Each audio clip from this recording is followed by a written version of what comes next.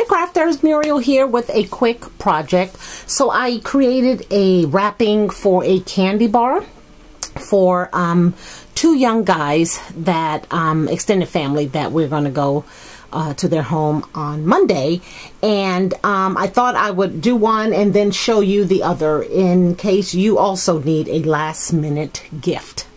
These I found yesterday at the grocery store and they were really cheap. They were like two for some crazy, if they were $1.50, really. They were really inexpensive. They're the extra large Hershey bars. They're with almonds, and then they say here made with fresh farm milk. So I don't know what the other ones have been made of, but these are made with fresh milk. So here's one that I've already done, and again, it's for masculine. It's for a young guy, so I didn't want to put too much foo-foo on it. So I am using some papers from Echo Park. It was the Night Before Christmas collection. I picked this up at Ben Franklin, which is a craft store here in where I live at. And they had them clearance out for 99 cents a sheet, so I went ahead and bought several sheets of them. So this is, you know, basically the gist of it. The candy bar is all wrapped up with a border, and I thought we would go ahead and make one. Now, before we get started, there was someone who emailed me and asked me to do a tutorial on those bubble gift tags, and I emailed her back. These are the ones that I gave to Louisa in her our swap, and I wrote her back and told her that I did not make those. These are from Celebrate collection at Michael's. They're called Gift Tag Kit, and right now I believe they're 60% off. So I'll show you. They're like a pillow, if that's a good description. You know, they're pretty puffy. They have shaker stuff inside, sequins. They have some cutout Santa, and then the inside card says something like Santa stopped here. And then there's a little hole here or here where you would put the twine of the thread that they provided in the kit on it. So I don't know how you create these. You know, if someone wants to try to create these, they can let us know, but it's not anything I made. Again, I found them at Michael's, and they come 7 in a pack, and there's different sizes, and they say different things.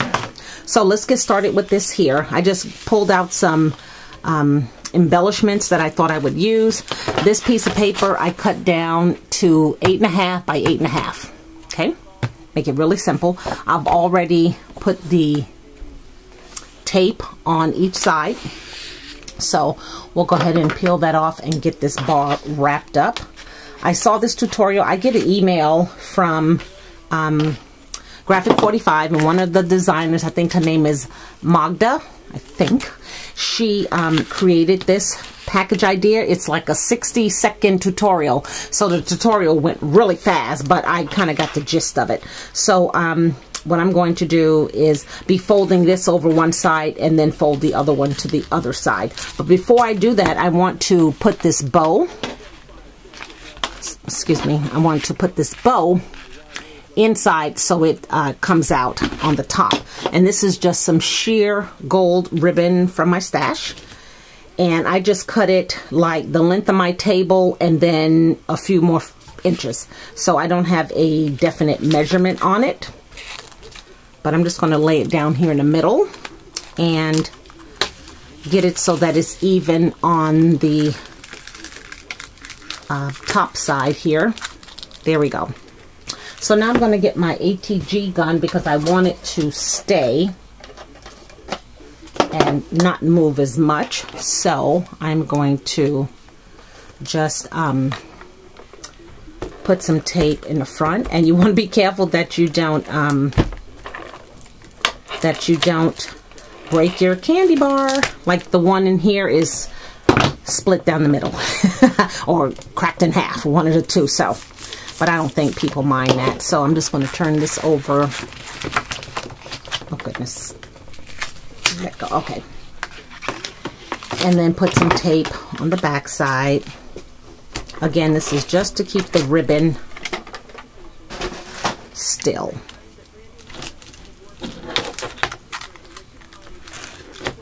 Just like so. So there we have it. Okay, Now we're going to lay this down on our paper.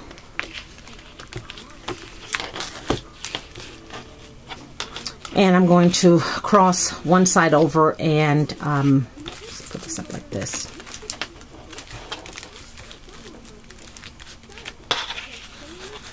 One side over like so. Just kind of move this over. Okay. And then what I like to do is just take the entire, after I take this tape off, just kind of get it bent to where I want it to go. Then I'm going to go ahead and take the tape off, and of course I'm using the double-sided tape. I picked this up at Daiso. I have the red tape. You can use that too, but I always keep this out. Okay. Now I'm going to move this like so, and I'm going to turn this like this so that I get a straight, good tucking. And I'm going to make sure that it lines up at the bottom. There we go. And I'm just going to press it. Okay, so now that bar is in there. And what I'm going to do to the bottom, after I push this up just a bit,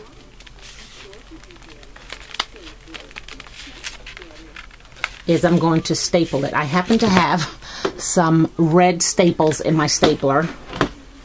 And I'm just going to get it where I can just grab it just a little. And I'm going to make the staple flat side on the front side so it'll look okay.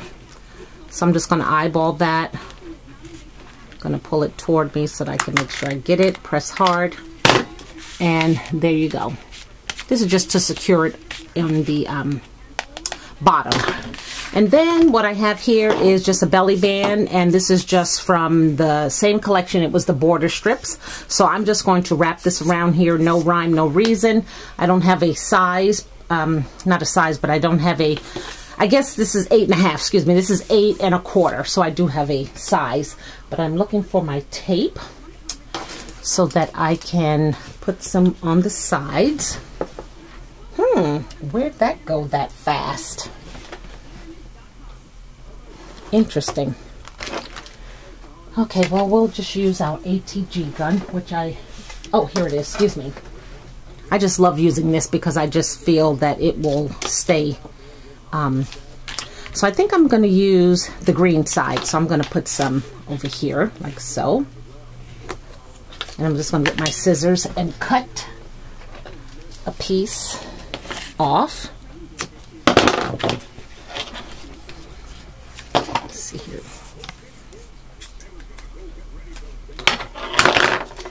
Okay, so again, like I said, I'm going to use the green side. So we're just going to fold that like so. Whoops, get over here. Okay, I'm not trying to line it up with the seam. That's nor here nor there for me. And then I'm going to kind of make sure it, you know, give it some bend so it knows where to go. And then on that side here, I'm going to put some more of this tape. Just a small piece.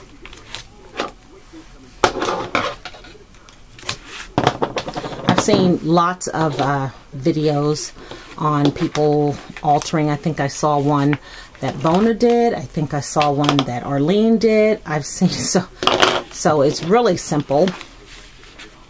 Okay, so now we're going to just make sure that is evened. And there you go. So there's your band. Mine seems to be a little high, but that's okay. That's going to be the bottom. So now what I'm going to do is add some embellishments. And I just had this deer head. I'm just trying to keep it masculine. These antlers and stuff. And then this is a cut apart from the collection. It says Merry Christmas. And then I have these two cute little wooden reindeers that I picked up at Michael's last year. I have black and I have brown and just this taupe color. And I think I am going to use the taupe just so that they'll be seen with this black and white paper.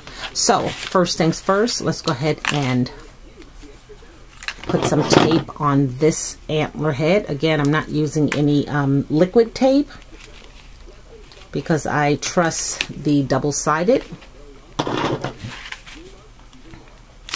And you know, the young people that I give these to, they're going to rip this open so fast that all this work that I'm doing and all this that I'm showing to you will not even matter. So I'm going to put the antlers like that. Okay. And then the same thing with this. Let's put some tape on it, which I should have done earlier. Forgive me. I think we're going to put 2 layers here, just so that it's not easy to come off once they rip it open. Okay. I should get my my more sharper. So I'm going to come back later and I show you some Mary mail that I got. I got 2 packages today. She knocked on the door, the postmaster, and she had 2 boxes, and I was just like, I just took them from me, and I go, you don't need to look at these, they're not for you. So I can't wait to see what's inside. So now I have some glue dots, and I'm just going to put 3 glue dots on these reindeer. I'm going to try to, so that they can't be seen, so I'm going to put some around the antlers. And then I'm going to put some in the middle of the body. And what I like to do is press down and then twist, because that pulls it off of the plastic. And then I'm going to put some on the rear butt and twist it off. And then I'm just going to stick this one, let's see here. Oh, and I did the brown one. You know what? That's fine. So let's put this one down here, just like so. And then we'll use this one. Same thing, one by the back side, twist and pull off. One in the chest area, twist and pull off. And then one by his antlers and his head. Okay. And then that one we will put, oh goodness. Let's see. Let's just put that one. I don't want, no, I'll just do it like this. There we go. Just going to put that down the bottom like that. And now I'm going to tie this bow. And this is just some sheer ribbon from last year's, probably last year's Christmas package. And again, I don't have a measurement. If I had to guess what it would be, it's probably the width of this table, and like I said, and a little bit more. So, let's see here. Let's just get this. Okay, I'm just going to bring this a little bit closer so I can see. And I even may have to stand up because it's hard to do a bow sitting down. Let's get you over here.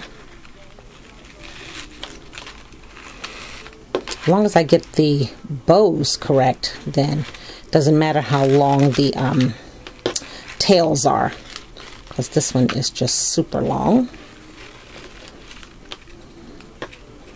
So now what I'm going to do, because I cheat, is I'm going to pull that like this, and this one like this.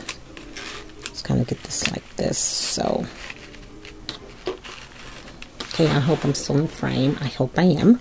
But I have a glue dot, and it is right here. And actually, okay, what I did not do is staple the top. So let's do that. Before we tie this, let's staple the top. I think that's where I'm getting, where it's not so easy. The other one was pretty simple. So let's just undo this. See what we got here. Okay.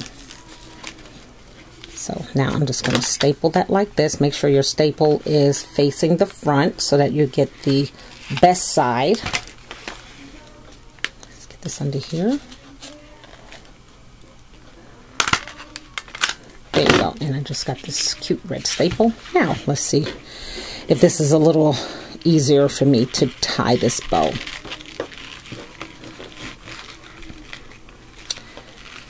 Okay, it is so cold, you guys. I don't know where you guys are at, but it was 29 degrees this morning here in the Pacific Northwest. So we are heading for our 2 hour towards our winter weather. And I'm not looking forward to it. I tell you, not at all. Okay, so what I'm going to do is what I did with this one here. Let me just even these bows out.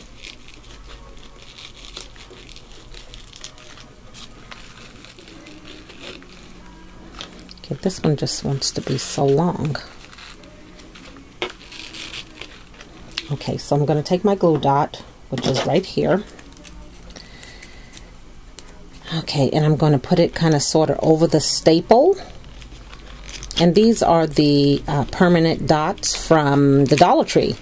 You know, they have them just hanging on this rack thing. And then I'm just going to press that down like so. So now I have these tails, and I'm going to clip this one.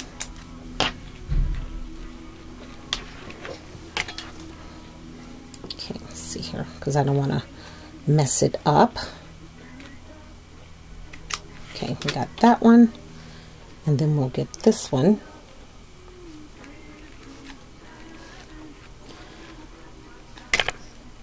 So. Okay. Again, I'm giving these to guys. They really don't care. So I think this was probably as good as I'm going to get. Seems like I've got something in my eye all of a sudden. But there you have it. I have these 2 cute packaged chocolate bars that are pretty masculine. They have the reindeer themed paper here.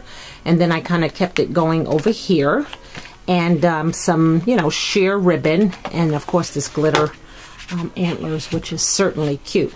So again, thank you for watching. If there's any questions you have, feel free to leave your comments down below. I hope you tried this. Again, it's really easy. You saw, I mean, I struggle just because I just struggle with tutorials, but certainly if you have some beautiful paper, some kind of sentiment, and a belly band is always the best, whether it's 1 inch or 1/2 inch size, and then some kind of embellishment, whether it's flowers or stars or whatever theme you want to use. I just chose to keep mine because I'm giving them to 2 young kids. So I hope you do try it, and until my next video, which will be coming up here shortly, of my happy mail, my merry mail, I can't wait. So thank you again for watching, everyone. Bye now.